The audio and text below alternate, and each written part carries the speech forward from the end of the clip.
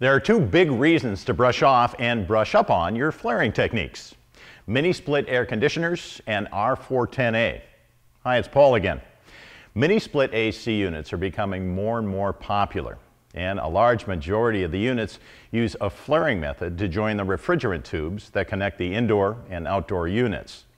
More specifically, flares are required on each end of the line set to connect the evaporator and condenser.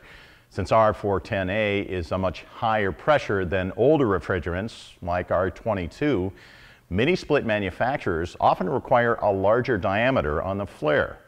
And since bad flares have a tendency to leak, it's handy to use a flaring tool designed specifically for R-410A, such as the Yellow Jacket Deluxe 45-degree flaring tool.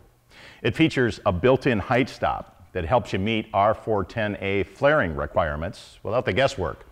Let's take a look at how it works. First, adjust both wheels for the size of tubing you're working with. In this example, we're using 1/2-inch tubing.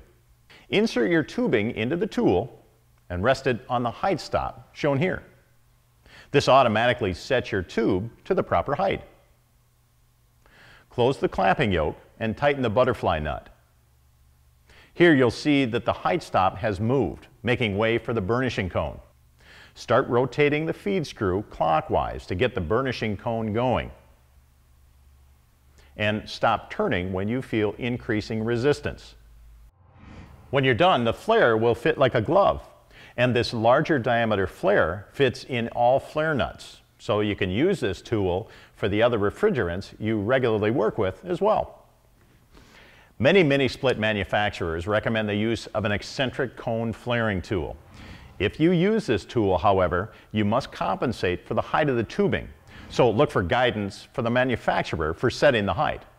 That's it for now. Until next time, thanks for watching.